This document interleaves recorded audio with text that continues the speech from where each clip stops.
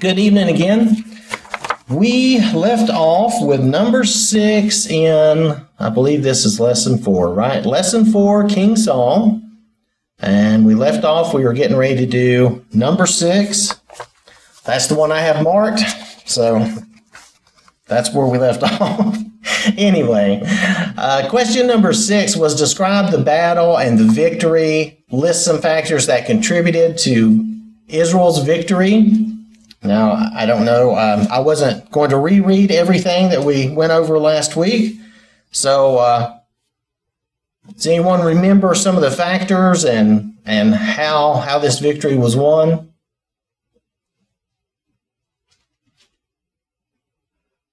We know that they had given a reference back to 1 Samuel 7:10, where, let's see, this was in a previous question, though, wasn't it?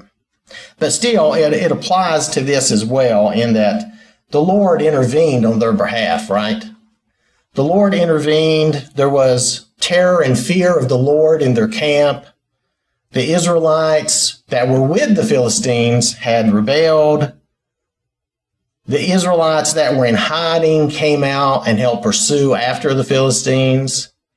The earth quaked. There was confusion in the Philistines' camp. They were greatly confused.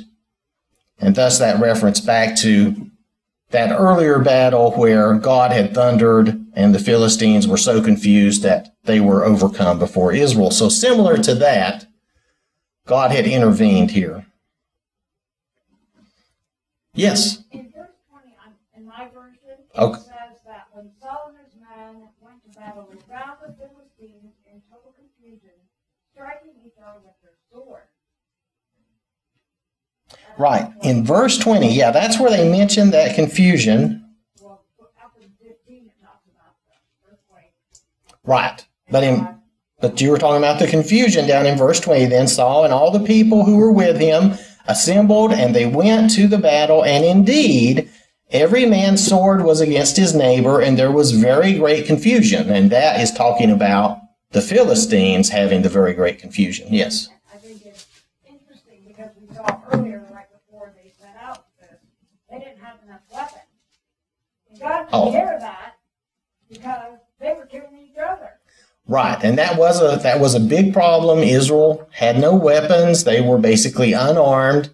And here, Low on soldiers too, I think there's maybe 600 of them, and the Philistines greatly outnumbered them. I don't remember the exact number, but the Philistines did outnumber them, and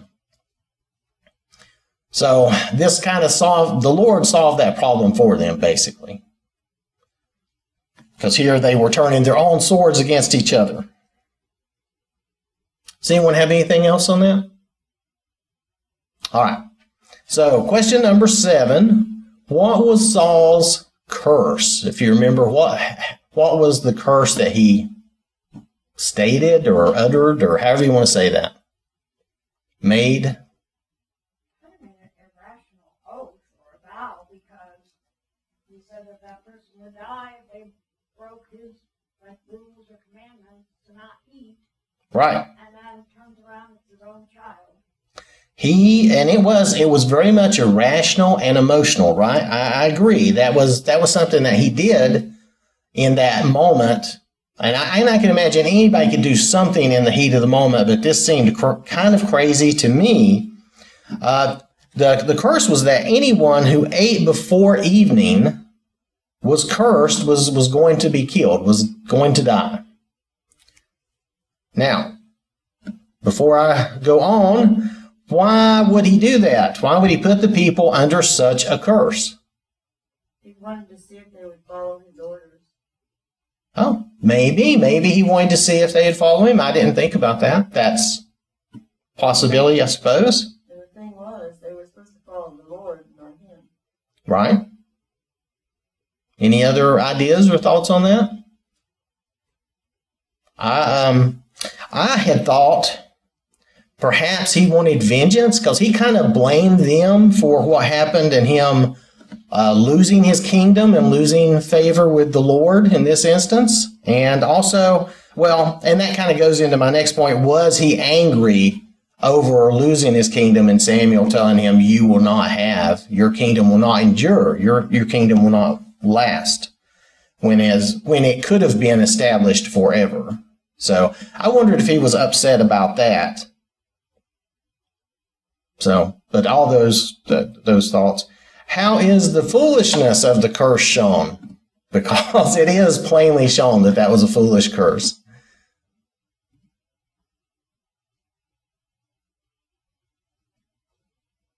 Jonathan was honest, and he confessed that he made honey.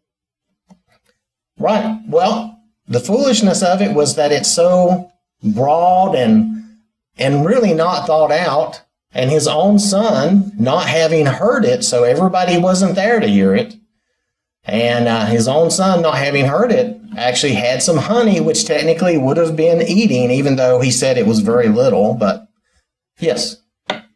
Many times you see before somebody goes into battle that they want their men to eat a lot to get their strength that they can fight the battle. And this just weakened them.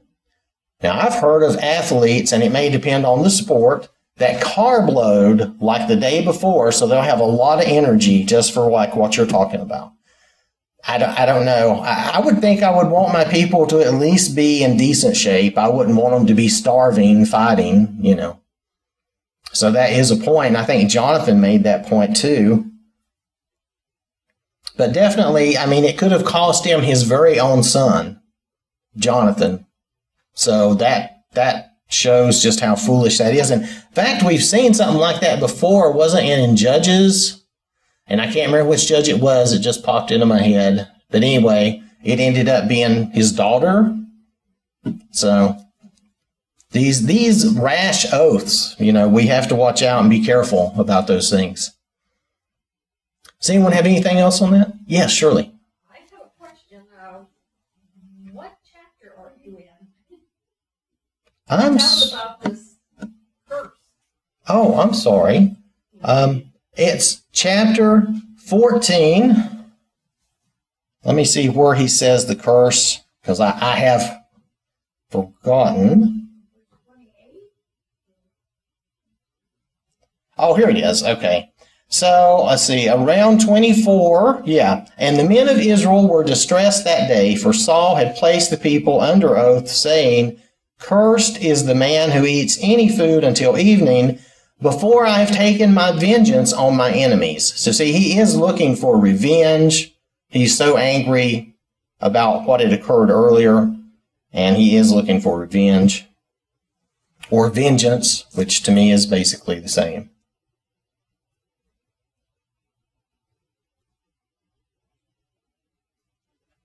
So we're in chapter 14, and these questions will actually take us down to verse 46. I'm sorry about that, Shirley. That's okay. I couldn't attend last week, so I understand. I'm sorry. Okay. That's understandable. Okay, so then on question 8, and this is kind of, well, anyway, we'll just go with it. Who was Jonathan? Saul's son, right? So, Saul's son. Okay, how was his life endangered? You know, it's kind of funny. These are kind of repeat questions in a way, but how was his life endangered? He didn't follow his father's request because he didn't know about it. Right, he didn't know about that curse or command or whatever you want to call it, and he did not know about it, so of course he didn't follow it, and he wasn't told. I don't even think he was told that until after he had tasted honey, and then someone. He wasn't around when it was made. Right, yeah, it's after he does it, after he the end of the rod that was in his hand and dipped it in the honeycomb and put his hand to his mouth. And his countenance was brightened, right? Then, after he's eaten it, then one of the people said, your father strictly charged the people with an oath, saying, cursed is the man who eats food this day. And those people were faint. It says they were faint. They were disheartened. They thought Jonathan was going to die, and they didn't want that. Well, Jonathan had a funny response. Jonathan has a good response, I think. Jonathan's response in the next verse, but Jonathan said, "My father has troubled the land. Look now how my countenance has brightened because I tasted a little of this honey. How much better if the people had eaten freely today of the spoil of their enemies which they found. For now would there not have been a much greater slaughter among the Philistines?" And he makes a good point. So, I think most military want to keep their fighting people at least content, if not happy. You want to keep them positive and moving. Yes? What's hard for me to understand in the whole realm of this is he was chosen by God to be the king. He does everything wrong. And his son outshines him all the time. I can't explain that, but yes, that's an interesting point because Saul is chosen to be the king. And then, now he does some of the things that God says he would do, though, but we'll get into all that. But he constantly does the wrong things, right? A lot. I'm not sure. I'm just thinking out loud. I think he did it on purpose, just to show the people, you wanted this guy. Now here he is. He's going to make a mess of everything. And so now here comes David, and he's a man after God's own heart. God uses a lot of things to teach us lessons. That's not an impossibility. So that's possible that he did choose Saul to teach them a lesson about following him and really paying attention to what he wanted them to do. And we'll see more of that as we go through this. All right. So then the last part, the last question on question 8, what saved Jonathan's life?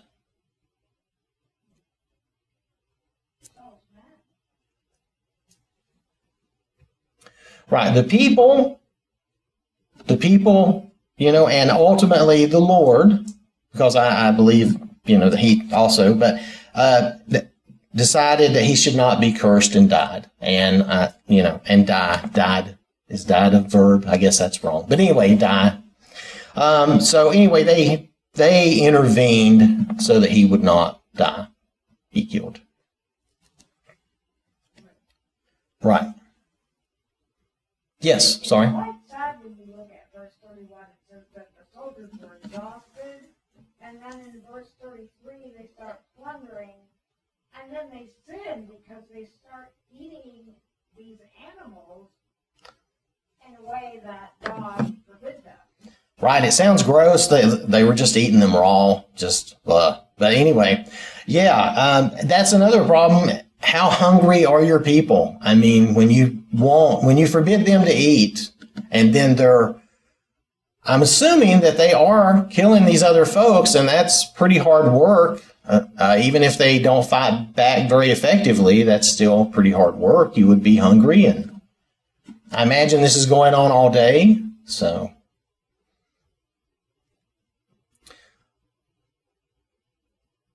Right, and that did cause them to sin, and that's a bad thing too. So, Back to the leadership. It really does. They have poor leadership with Saul. right, Saul seems to be a poor leader every time he gets a chance to do something good.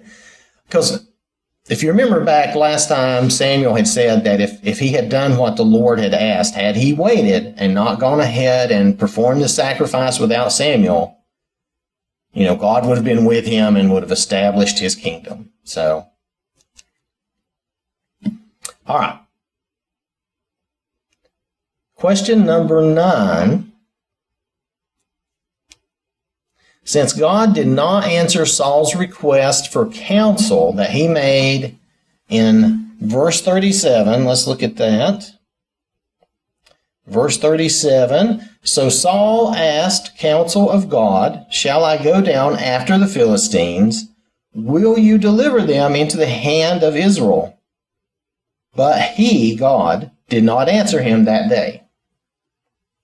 So, since God did not answer his request for counsel, what did Saul, I guess, what did Saul decide to do, or what did he think because of this silence?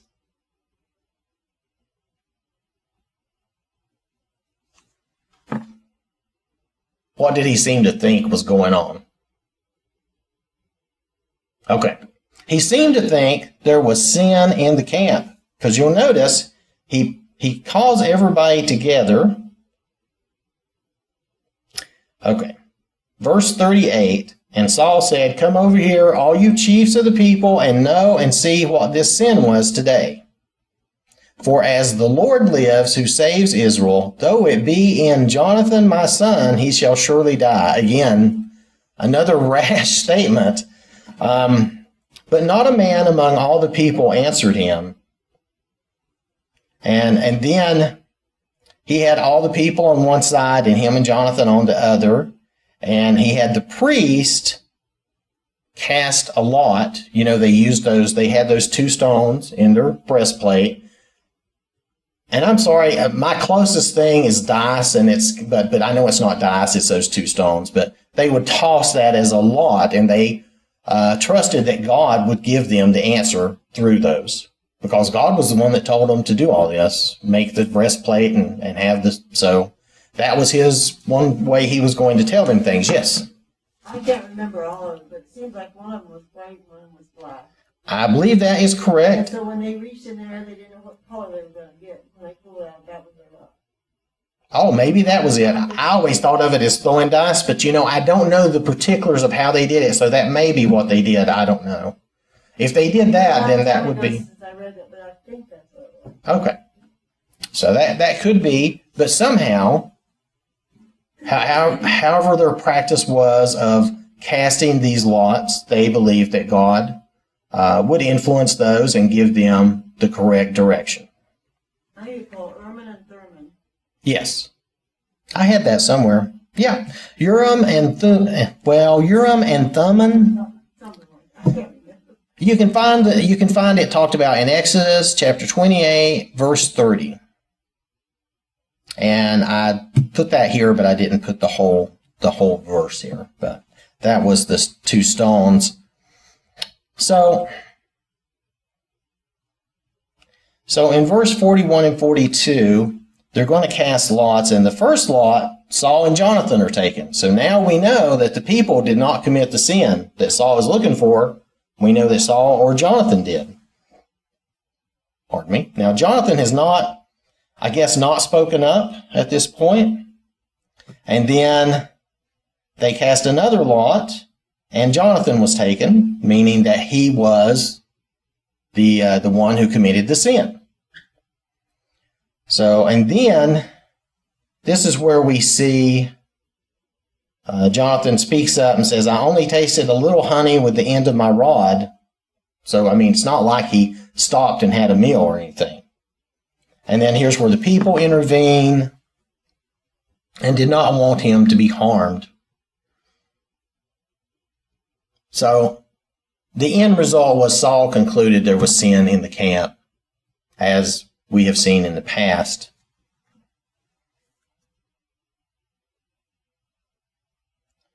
All right, so now we need to take a look at 1 Samuel chapter 14, verses 47 through 52. Can I get this clarified? Yes, what? I'm a little confused. I'm sorry. No, it's all right. Saul had the curse, and Jonathan violated that. Yes, And so the lots were cast right.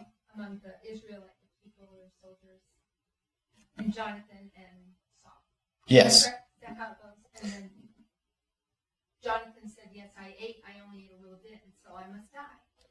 Right? Once he was taken, I guess Jonathan was just keeping, how it is, you just kind of, maybe if I don't say anything, nobody will know. I think Jonathan was just he wasn't going to fess up, I guess, till he had to. And I'm not going to totally blame him for that, because that oath was kind of a crazy oath. But yeah, that was the curse, and that's first Saul grouped him and Jonathan together and all the people. So I think Saul really thought all the people had sinned. Yeah. And then when him and Jonathan were taken, he's like, okay, cast it between us. And I don't think he expected Jonathan to be taken, but then Jonathan was taken. And So it's just a little muddy in my mind about how it all transpired, so thanks. yes, you're welcome. Just, yeah. This whole thing kind of makes you think about Matthew 7:3, where the guy has the log out of his eye, and he says, "I'm going to get this back out of yours," because really Saul's the one who's got all these problems, and he's doing wrong, and he's saying, "Well, what did the people do wrong, and who sinned?" And here Saul is a mess all the time, over and over doing something that's not making God pleased, but he's like always pointing at the people. You know, even when Samuel comes to him, he's always got an excuse or whatever. And Right. It just kind of reminds me of that verse. Right. Saul is really, yes, So Eileen. Jonathan was going to accept his fate, and he was going to have to die. From what he says, yeah. But the people said, no. Or was it Saul that said no? It was the people that intervened. Let's see, let's read that.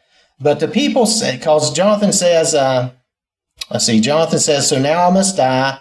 Saul answered, "God do so, and more also, for you shall surely die, Jonathan." So he's ready, I guess. And then the people said to Saul, "Shall Jonathan die, who has accomplished this great deliverance in Israel?" If you remember, this whole victory started with Jonathan. It didn't start with Saul. And let's see. Oh, yeah. "Certainly not. As the Lord lives, not one hair of his head shall fall to the ground, for he has worked with God this day." So the people rescued Jonathan, and he did not die. So that's a victory for the people and Jonathan, but it's a loss for Saul. It's another loss for Saul. So more humiliation because he was. I would think so. And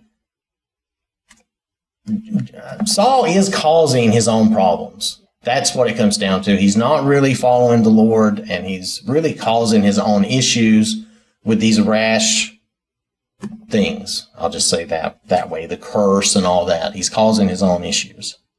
Which, to be fair, I usually cause my own issues. So, I mean, just, to totally be fair, if I think about it, but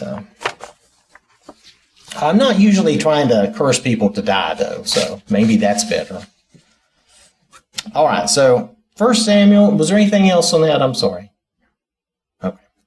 1 Samuel chapter 14, verses 47 through 52. "So Saul established his sovereignty over Israel and fought against all his enemies on every side, against Moab, against the people of Ammon, against Edom, against the kings of Zobah, and against the Philistines. Wherever he turned, he harassed them. And he gathered an army and attacked the Amalekites and delivered Israel from the hands of those who plundered them. The sons of Saul were Jonathan, Jishui, and Malchishua. And the names of his two daughters were these: the name of the firstborn Merab, and the name of the daughter Michal." Maybe that's Michal, but I say Michal. The name of Saul's wife was Ahinoam, the daughter of Ahimaaz, and the name of the commander of his army was Abner, the son of Ner, Saul's uncle. Kish was the father of Saul, and Ner, the father of Abner, was the son of Abiel. Now there was fierce war with the Philistines all the days of Saul. And when Saul saw any strong man or any valiant man, he took him for himself. Now, meaning he's taking that guy for his armies, right? Just so we understand. He's taking him for his armies. Yes? This area, the kings of Zobah, that's our modern-day Armenia. Okay, Zobah is our modern-day Armenia. Okay.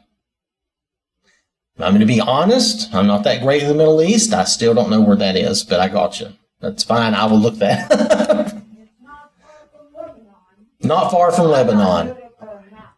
Yeah, I'm not great. Yes, Pat. It says in chapter 8 of 1 Samuel, when this was all coming about to get a king, Mm-hmm. Samuel was told by the Lord, and the Lord, or Samuel told the people,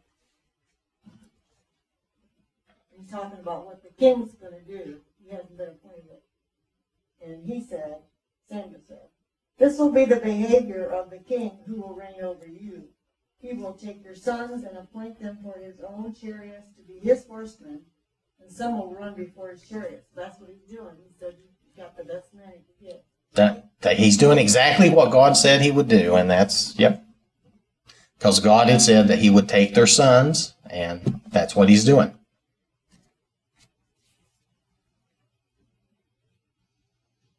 Okay, so question number 10. What nations did Saul battle during his reign as king? And there's a number there that we can hit on.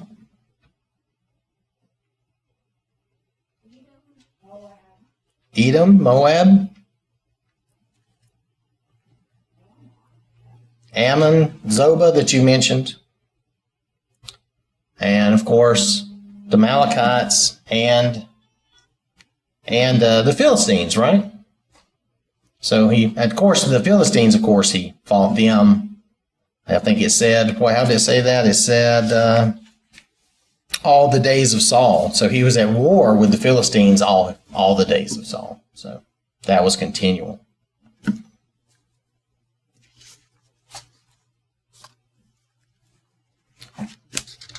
All right, so we're basically out of time for tonight, so I'm gonna stop here and then we'll pick up from here. Yes, Can you Eileen. just answer that next question? Who's Saul's captain? Oh, do you want to do? Okay, I okay. just need to know that. I would do more anyway. Okay, so question number 11. Who was captain of Saul's army? Abner. That was Abner. So, right? And then it says, what was his relationship to Saul? No. He was a cousin. Oh, He was cousin. His cousin was Abner was the son of his uncle, Ner. In other words, now this dances all around it. I would have said this differently just because of the way I am. You know, I would have said that they were cousins and that Ner and Kish were brothers, but that's not really the way the Bible says it. It says it in a different way, and I think that's just they were very in tune with their ancestry and genealogy, and the way they said these things sometimes was different than what I think of nowadays. But that was the end result, that Kish and Ner were brothers, and Abner and Saul were cousins. So a little nepotism, I guess, going on there. I mean, I guess that's going to happen in most any government, I suppose. Okay. All right, so I will stop there, and we'll come back and pick up with question 12 next week. Thank you for your time and your attention. So we have this time here, a little bit of time for an invitation here, and I wanted to talk about something that's actually, I think it's kind of in line with the things we've been studying here. If we look at Judges chapter 2, verses 1 through 3, then the angel of the Lord came up from Gilgal to Bochum and said, I led you up from Egypt and brought you to the land of which I swore to your fathers, and I said, I will never break my covenant with you. And you shall make no covenant with the inhabitants of this land. You shall tear down their altars. But you have not obeyed my voice. Why have you done this? Therefore I also said, I will not drive them out before you, but they shall be thorns in your side, and their gods shall be a snare to you. Well, we read this, and a lot of times we look at this in a historical way. You can easily relate these events and these things that occurred in Israel's past to us today and the things we see. See, we cannot make a covenant or a treaty with evil and maintain a covenant with God. When we choose God and make our covenant with Him, we are choosing to eliminate evil from our lives. It is a process and it does take time, but we cannot also have altars to other gods. We cannot continue to have idols or worship other things. We cannot accept and play around with things we know are immoral and wrong. We must tear down those altars to sin. Those things in our lives that draw us away from God, that pull us and tempt us to do immoral things. Now we're talking about personally in our own lives here. We're not looking at others, we're not judging others, but we are examining ourselves, judging ourselves. If we have things that we allow in our lives, even though we know they are wrong, those are kind of our altars to sin. Those are things we know that are immoral, we know that they're wrong, but we keep them around. Maybe they're a secret sin that we don't think anyone knows about, or maybe we just don't even really care. Maybe we just do it anyway, but the Lord knows, regardless. He always knows because He is faithful and is always with us. We, in turn, must also be faithful to God. That's a lot of what we're seeing about in all our studies, is that we need to be faithful to God. We must not give room to Satan, the devil, evil, or immorality. When we do, these things are a thorn and a snare for us. They get us into further trouble, just as God mentions above. Because we allow them in our lives, God will not remove them. We must remove them. Because we choose them over God, and He wants us to choose Him first. He wants us to choose Him and life, and not death, not the cursing. And you see the results here in these verses a little further down in the chapter, Judges chapter 2, verses 11 through 13. Then the children of Israel did evil in the sight of the Lord and served the Baals. And they forsook the Lord God of their fathers, who had brought them out of the land of Egypt, and they followed other gods from among the gods of the people who were all around them. And they bowed down to them, and they provoked the Lord to anger. They forsook the Lord and served Baal and the Ashtoreths. And this is the end result of having other gods, of having idols in our lives. We will end up serving them instead of serving God. The more comfortable we become with allowing things like this in our lives, the further we move away from the Lord. And we've probably seen that in different people. We've probably seen folks who seem to kind of drift away over time. And that can happen. That is even in our Hebrew study, we're cautioned against drifting away like that, but it can happen. Most of the time, our sin or our idol is really just ourselves. It's really just what we want versus what God has already told us, but we want what we want. We do. I mean, we're people just like the Israelites. They wanted things, and so that's what they would try to get. So, we're stubborn, we're selfish. How many times are they called stiff-necked? And we're very similar. We're just normal people. We don't want to let go of things from our past, maybe from our past life. And we find it hard to get rid of old habits. So we make excuses to try to justify our actions. It's uncomfortable to change and become the new creature we're supposed to be fully. It's difficult. But that is exactly what we need to do. We are to grow into that new creation that God has made us and grow into the salvation that Jesus bought us. We cannot just go part of the way. We must follow the Lord all the way to the end of the path, dropping the weight of our sin as we mature and become more like Jesus. It's a wonderful transformation if we will work on it, but it does take work and commitment to God. And it also gives us true freedom, the freedom to be the godly, loving Christians that we should be, that God wants us to be. So, as I said, this is a time that we set aside, and if anyone has any issue or need that we could possibly help you with, please come forward as we stand and sing.